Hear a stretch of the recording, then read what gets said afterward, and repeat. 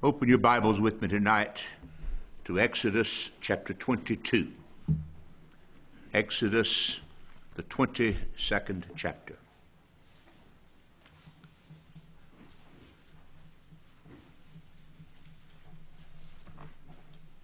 Let's just read a few verses from this portion of the Gospel of Exodus, starting at verse 21.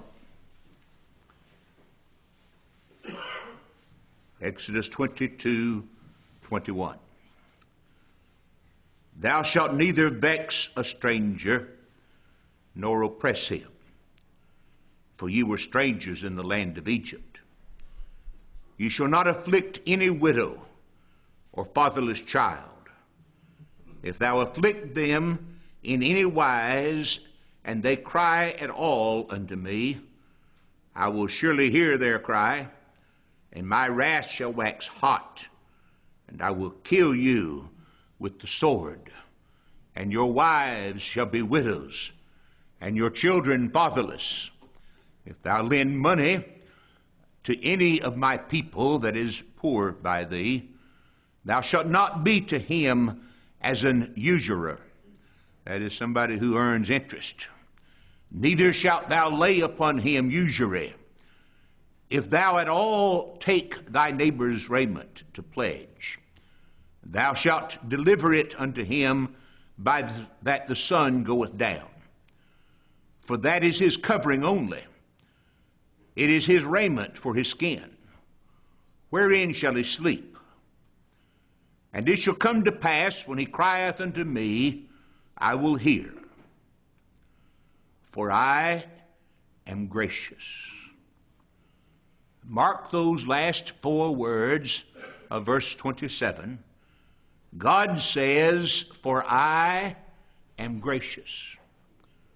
Read the words as they stand in their context and understand that this is the reason God gives for all the law that he has just described, beginning back in the 20th chapter with the giving of the Ten Commandments. This is the reason he gives for all the judgments that come upon those who break his law. This is the reason he gives for everything he does for us, and this is the reason he gives for everything he requires of us. I am gracious. God gives us this as the reason why we should not vex the stranger, why we should not oppress the fatherless and the widow or our neighbor, why even if you just borrow a man's coat, you should be careful to return it lest he be cold at night. Why? I am gracious. God commands us to be gracious because he is gracious. This is the character of our God. I am gracious. Nehemiah put it in these words, thou art a God ready to pardon, gracious and merciful, slow to anger, and of great kindness. Thou art a gracious and merciful God. The fact that God is gracious is used throughout the Psalms. I read them a number of times the last few days, where the psalmist sings praise to God, saying, the Lord is long-suffering, the Lord is merciful, the Lord is gracious. Oh, how we ought to praise him, who is God, describing himself as gracious. The Lord God intends for us to know and always remember that he's gracious. The character of God in his grace is that which inspires hope in poor, helpless sinners such as we are. It is that which inspires confident faith in believing hearts, those who are saved by his grace. And it is that which inspires and motivates us in how we live in this world. The Lord God says, now you do this, you behave this way, for I am gracious. Oh God, inspire my heart continually with the constant remembrance that you're gracious. Longing to be like him. Gracious, gracious, gracious. that's so contrary to my nature and yours, so contrary to our flesh. But the Lord God says, you be gracious, you be favorable, you be kind, you be charitable, for I am gracious. The Lord's gracious character is used by the prophet to inspire us in just this way. Turn over to Isaiah 30 and verse 18. Isaiah 30 and verse 18.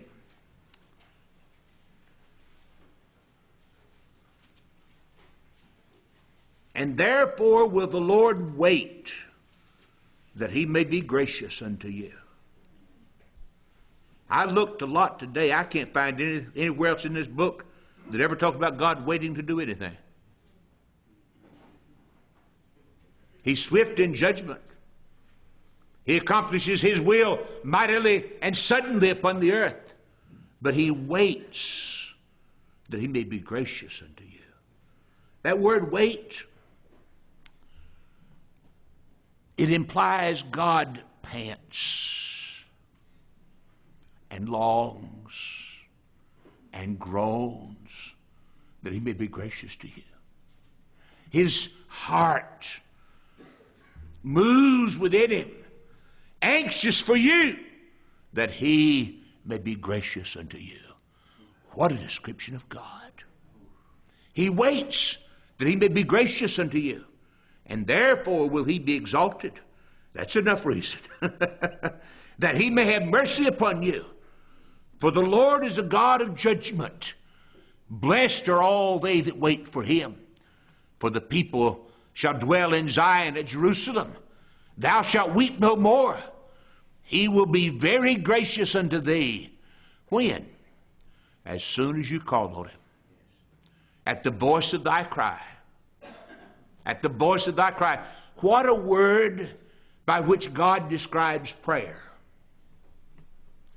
We hardly know how to speak to God in prayer. None of us knows what to pray for as we ought. But we cry unto God, and the Spirit makes intercession with our spirits, with groanings, with sighs that baffle words. He makes groans and intercession for us as we cry to him.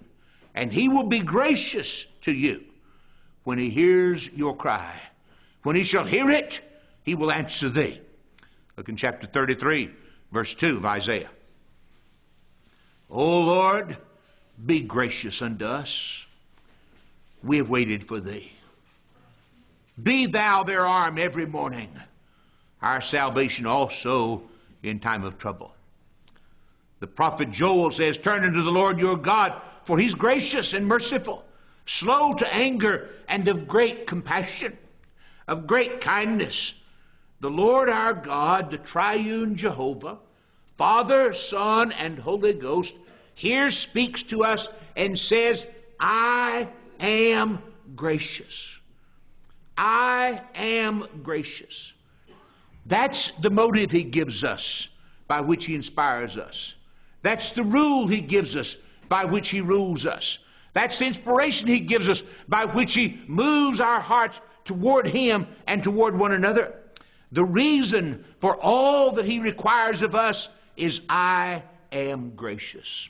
Now understand this. The source of all grace is our God. All grace comes from God. If any grace is found in you or found in me, if any grace works in us, it is the gift of God's grace. It is the operation of God's grace. As we exercise love, really as we exercise love as God describes it, we exercise it only as God works in us. If ever we exercise faith, really exercise faith, if ever we believe God only as God works faith in us. If ever we're gracious, forgiving, kind, charitable, as this book describes those things, it is only as God works in us by his grace. Grace comes from God our Father, who in his sovereign, infinite mercy, love, and grace chose a people to whom he would be gracious before the world was. For us, he made a sovereign covenant of free grace with his darling Son, and in that covenant of grace accepted us and blessed us in the beloved. His salvation is altogether a work of his free grace in Jesus Christ, his darling Son.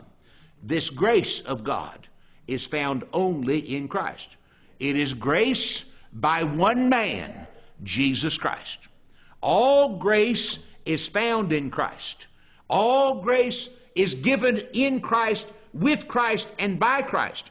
And those to whom God gives his Son, he gives all his grace and all the blessings of his grace for time and for eternity, and he sustains them with his grace. The Lord God describes this to us in the Scriptures. The law was given by Moses, but grace and truth came by Jesus Christ. That does not imply in any way that before the incarnation and birth and obedience of the Lord Jesus as our substitute in this world, God saved sinners in some other way. He never did. Salvation has always been by grace. It's always been by grace in Jesus Christ the Lord. And that grace, however, that was always there in the Old Testament, experienced by Adam in the garden, experienced by Noah, who found grace in the eyes of the Lord, experienced by Enoch, who walked with God and received testimony from God that it pleased God. It was because of God's grace, only his grace in Jesus Christ the Lord. But this wondrous grace, the prophets of old looked into it. They looked into it, desiring to see it, though it's clearly revealed to them in all the types and pictures and commandments of the law, yet they couldn't see it clearly as it is now revealed to us in his Son, the Lord Jesus Christ. God's grace and God's glory are revealed in the face of his darling Son, the Lord Jesus Christ. The glory of God is wrapped up with the grace of God. The grace of God is wrapped up with the glory of God, and the glory and grace of God are in his Son. Yes. In the accomplishments of his Son, in the doing and dying of his Son, in the redemption performed by his Son, in the righteousness of his Son, in the salvation found in his Son. Grace is God's gift to us in Christ.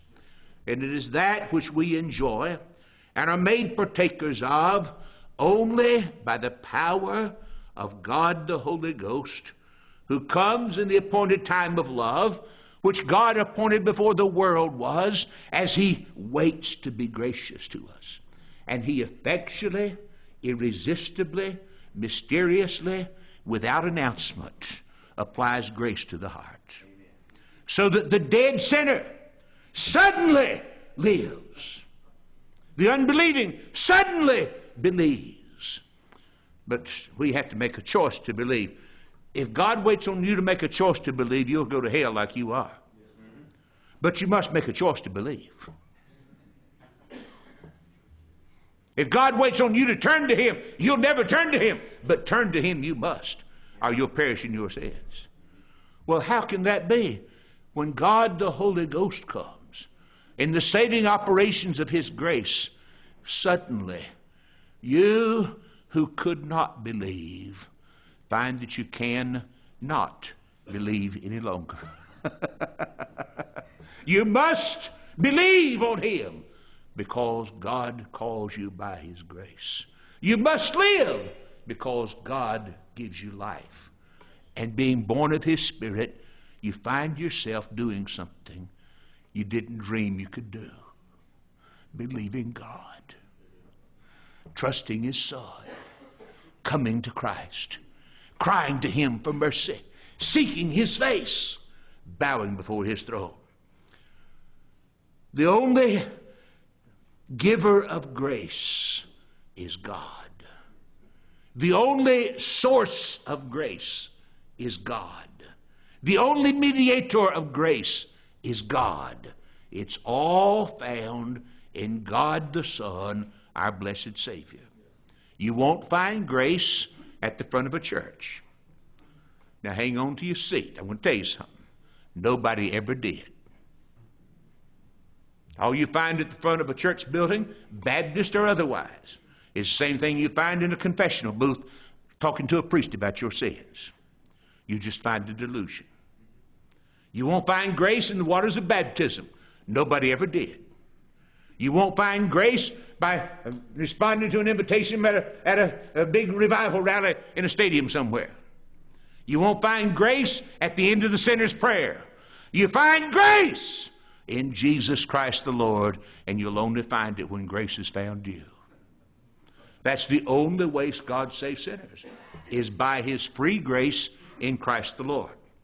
The gospel of God is a message of grace. It is called in Acts 20:24 the gospel of the grace of God.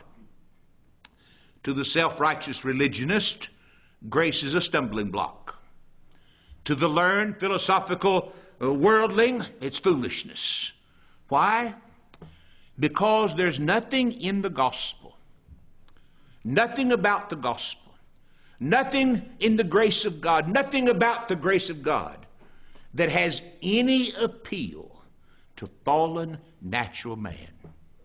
There's nothing about it to make man feel good about himself. Nothing about it to make a man think highly of himself. Nothing to gratify your pride. The gospel of God declares that man can never be saved but by the grace of God. You can never be saved apart from Christ, the unspeakable gift of God's grace. There's no salvation for any man, and the state of all human beings is desperate, hopeless, and irreversible without God's free grace. Except God intervene. The gospel declares men and women are depraved, guilty, condemned, perishing, justly condemned, justly perishing, justly under the wrath of God. It puts us all on the same level, and that level's as low as it gets. The gospel declares that the purest moralist is in exactly the same condition as the most vile profligate reprobate. The gospel declares that the most zealous religionist is no better in character than the most profane infidel. None whatever. All of us alike sinful. All of us alike indecent. All of us alike immoral. All of us alike filthy. All of us alike fallen. All of us alike helpless. All of us alike justly condemned. Without hope, separated from Christ. Without God, separated from Christ. Lost, separated from Christ. Undone, separated from Christ. Without Christ, we're without grace and lost. The gospel, you see, addresses us, and only addresses us, the descendants of Adam, as fallen, polluted, hell-bent, hell-deserving sinners. Sinners utterly incapable of changing our ruined condition. When we talk about what we are by nature, and let's always talk about what we are, not what we were. When we talk about what we are by nature, remember, never forget, this is our condition indeed by nature. Sin, sinners, transgressors, workers of iniquity, black, vile, base, corrupt, deceitful, cunning, crafty, nothing good, nothing righteous, nothing pure, nothing worth recommending to anybody. Nothing. Hear what God says to you who are sinners. If you're yet without Christ, the wrath of God is upon you. The very wrath of God that fuels the fires of hell is upon you right now. Did you hear that? The very wrath of God that fuels the fires of hell is upon you right now. It's not waiting to be upon you. It's not that someday you're going to be condemned. You're condemned already. That's the language of Scripture. Our Lord Jesus says, he that believeth not on him is condemned. But he that believeth on him is not condemned, but he that believeth not is condemned already, because he hath not believed in the name of the only begotten Son of God. He that believeth on the Son, John said, hath everlasting life. And he that believeth not the Son of God shall not see life, but the wrath of God is upon him. God, teach me to look upon every object of my love and care and influence who is yet without Christ, with the sword of glittering justice swinging over his head. Now.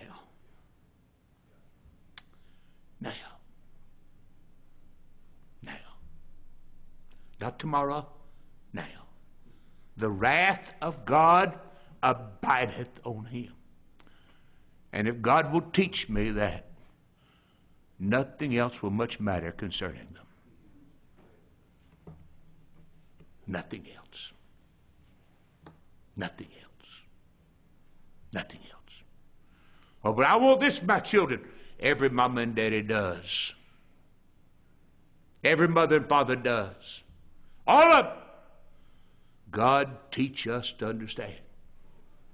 Those who are dearest to us, who know him not, the wrath of God abides, hold on, now. They're but a breath from hell. Did you hear me? You who believe not, you are but a breath from hell. But a breath from hell. But a breath from hell. The wrath of God abides upon you. But our text declares that this God, whose wrath abides on you, by which you are condemned already, this God says, I am gracious. This God, who in the previous chapters threatens law and judgment and sword and famine and foe, one after another, with death consummating eternally in hell. He says, I tell you this, for I am gracious. The God of all grace. It is he who gives the law.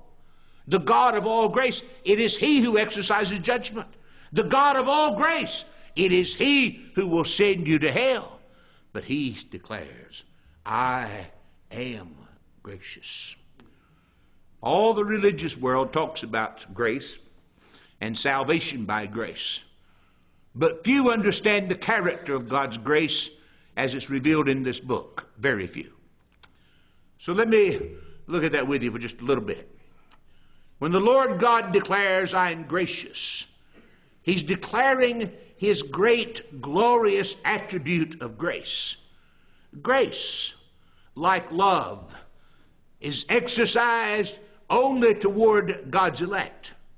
Nowhere in the Bible, nowhere in this book, will you find any indication of what being called common grace, or general grace, or universal grace. Common, general, universal things are useless common, general, universal things. If everybody's got it, it's of no benefit to anybody and no value to anybody.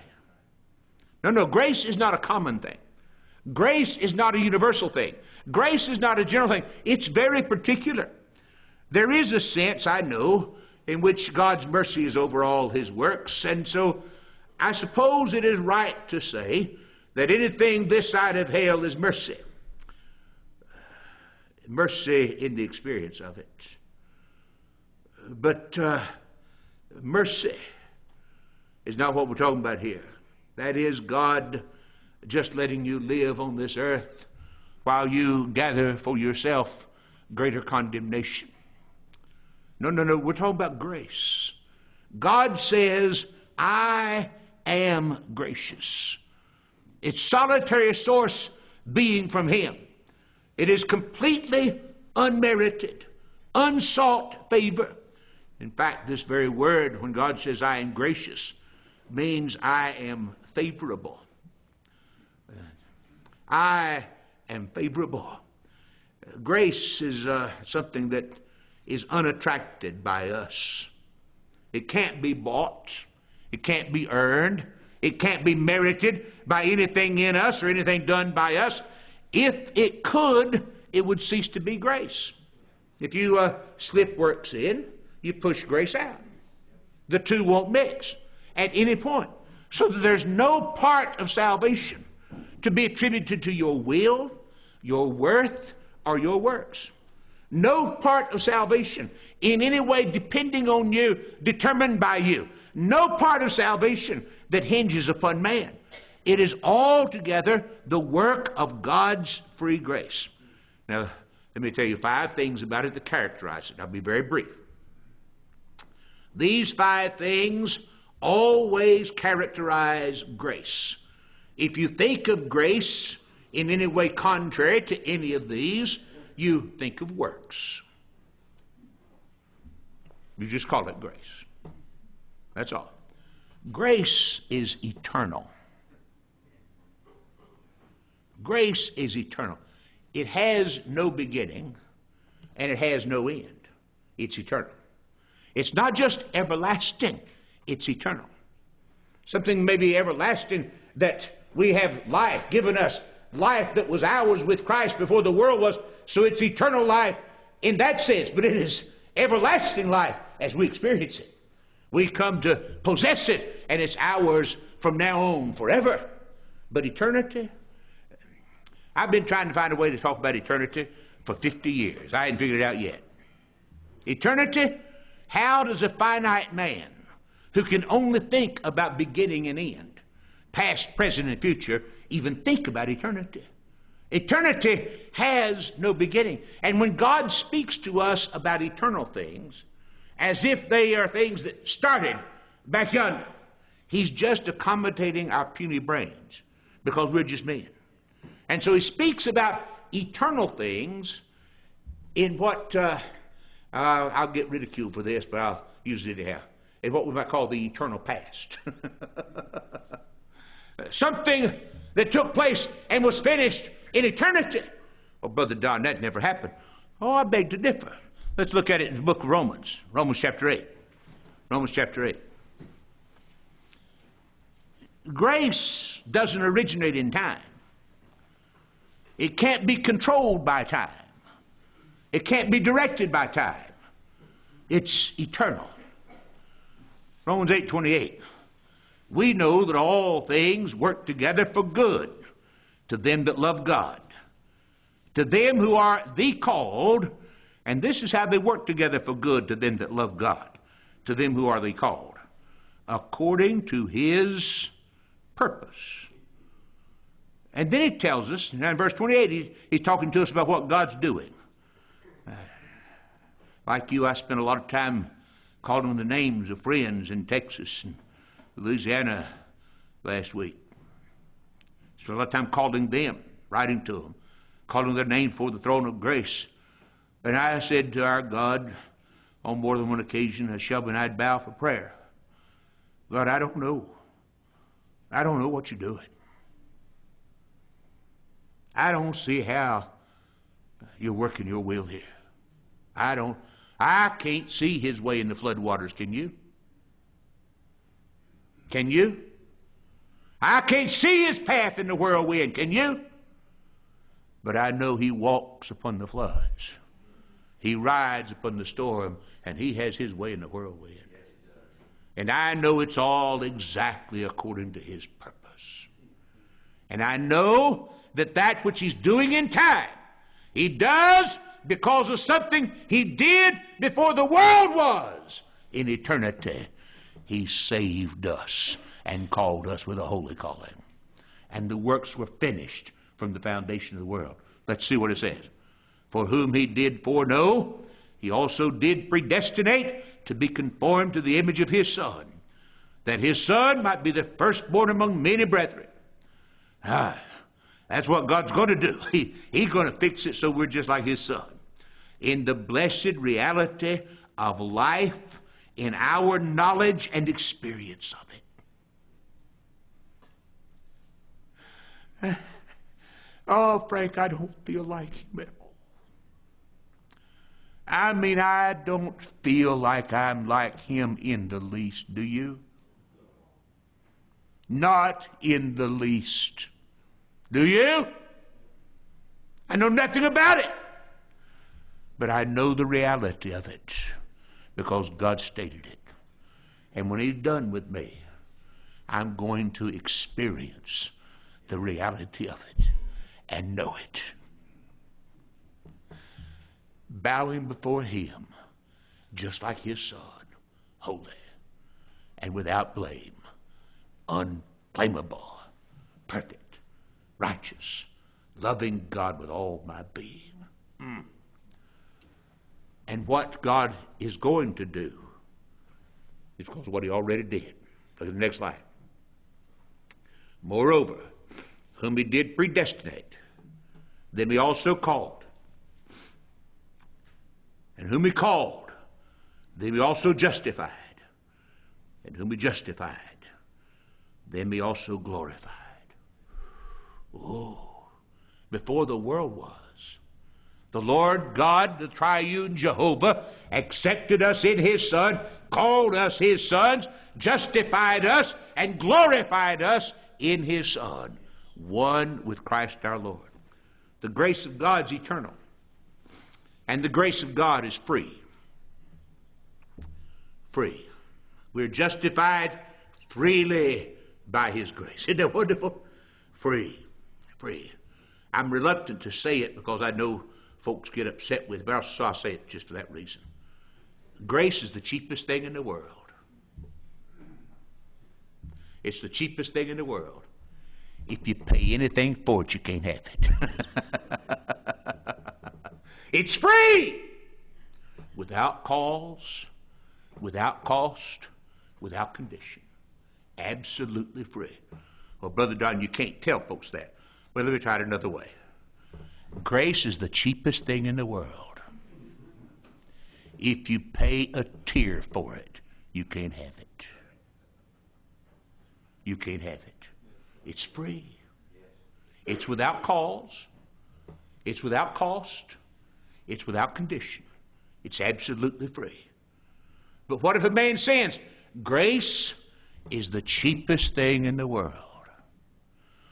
You can't buy it. It's without cause. It's without cost. It's without condition. Grace is free. The grace of God, the third thing, is sovereign. Grace reigns through righteousness unto eternal life by Jesus Christ our Lord. We don't know much about sovereignty in our nation. Really, we don't know much about sovereignty in our world around us. There are still some monarchs, but not in the sense that David was.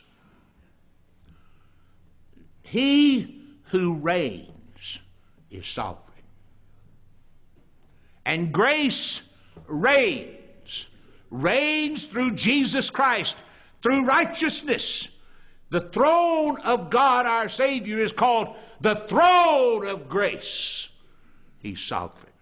That means he has mercy on whom he will have mercy. He has compassion on whom he will have compassion. And whom he will, he hardens. Grace is sovereign. Not only is grace sovereign, but this sovereign grace is always discriminating. It's always discriminating. How many times do you hear somebody say, well, that's just not fair? I've got news for you. There's nothing fair in this world. No, nobody fair in this world except God.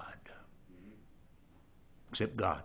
He's absolutely sovereign, and he fairly gives grace to whom he will. He separated Cain from Abel. He distinguished Abraham from all the rest of his family. He separated Jacob from Esau. He made a difference between Ishmael and Isaac.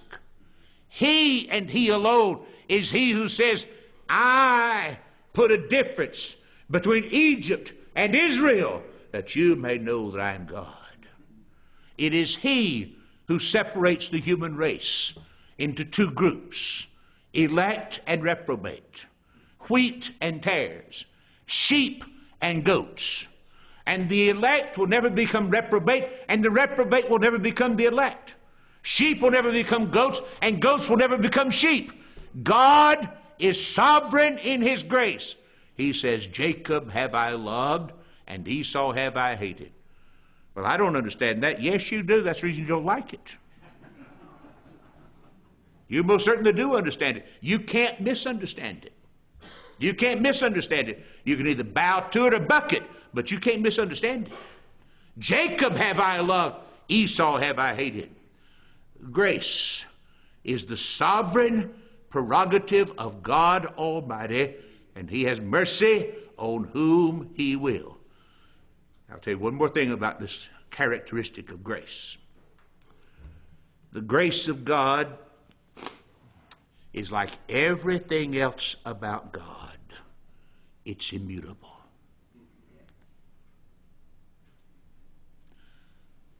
God's grace is immutable. In fact, in the one place where he declares his absolute immutability, what's he talking about? He's talking about grace. He says, I am the Lord. I change not. And that's the only reason you sons of Jacob aren't in hell. I change not. Therefore you sons of Jacob are not consumed. By the grace of God, I am what I am. That's my creed. That's my confession. That's my constant experience. By the grace of God, I am what I am. And that's my message. I've been preaching this message for 50 years. And nobody has ever heard this man speak as a preacher who didn't hear that message. I don't mean it's occasionally my message. I mean all the time. All the time. We were down in Ashland one time several years ago, and some fellows came around kind of dabbling and toying with us, and one of them said to me, he said, how often do you preach these things? I said, what things? He said, well, the doctrine is grace. I said, you mean how often do I preach total depravity and unconditional election, limited atonement, irresistible grace, preservation, and sanctity? Yeah. I said, every time I preach. How often did you preach them last year? all the time. I am gracious is God's declaration. The Lord God Almighty, in all his works involving salvation, works by grace. Just by grace.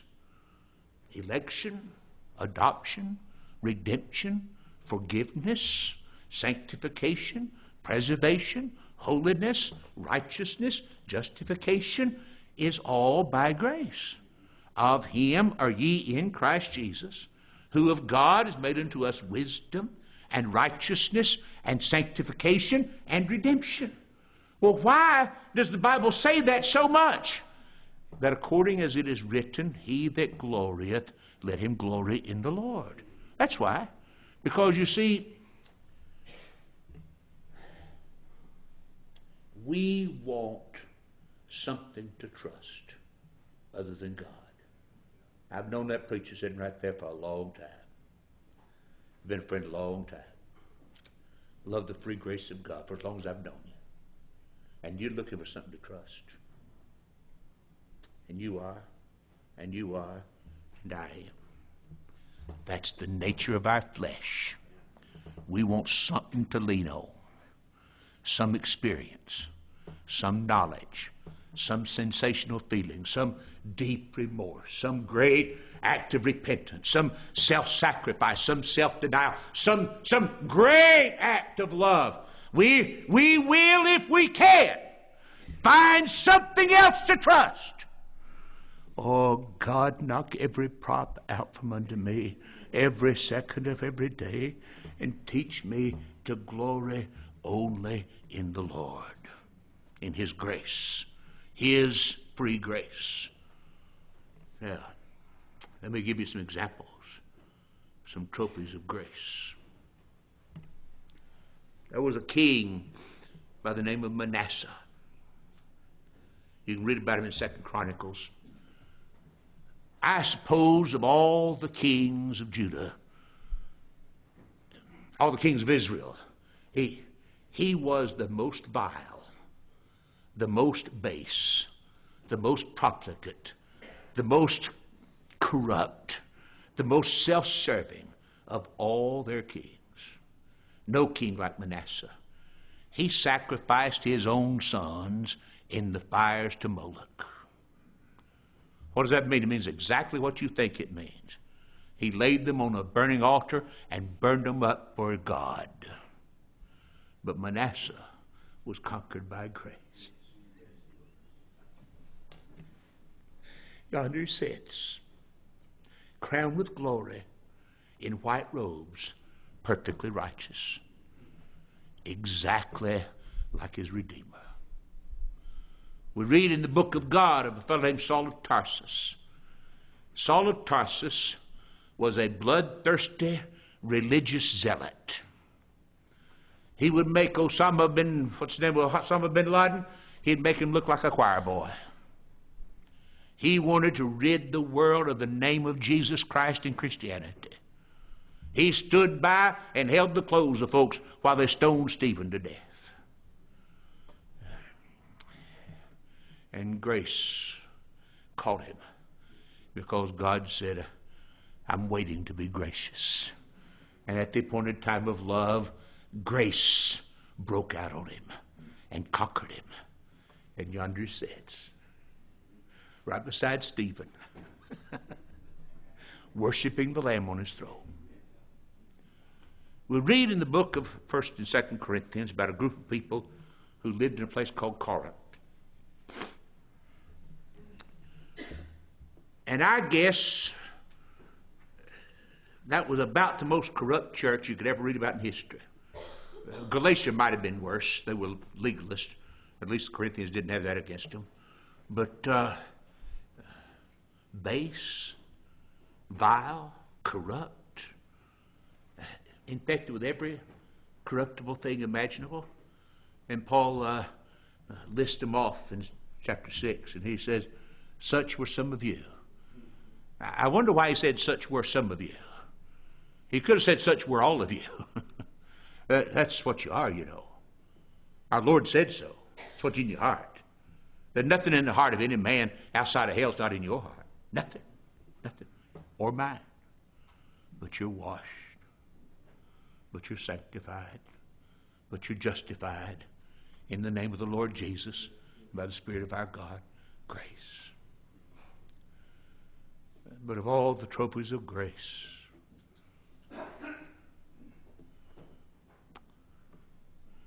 there's none so much a trophy of grace as a man talking to you. You see, I am Gomer. I am Onesimus. I am the prodigal son. You may have never met me before. My name is Jacob, a supplanter, a deceiver, a liar, a cheat, a thief, a blasphemer. A man conquered by grace, in whom Christ has revealed himself, who thankfully, can tell you that while I live in this world, I hobble through this world on a broken thigh. A man broken by grace.